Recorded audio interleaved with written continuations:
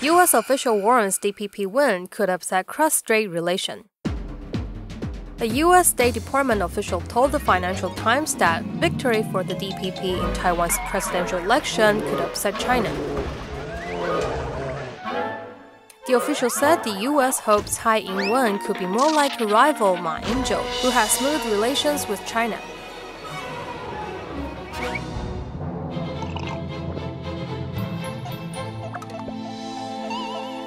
Tsai was in Washington this week to reassure the U.S. she would not cause trouble as her predecessor Chen Shui-bian was accused of doing. The State Department has said the official spoke out of turn, but pro-China media have already jumped on the story.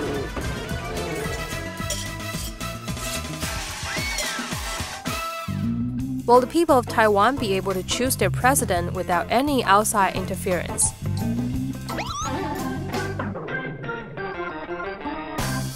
想成为我们的动画人物吗？相关资讯请上脸书 Get Animated. Find out more on Facebook.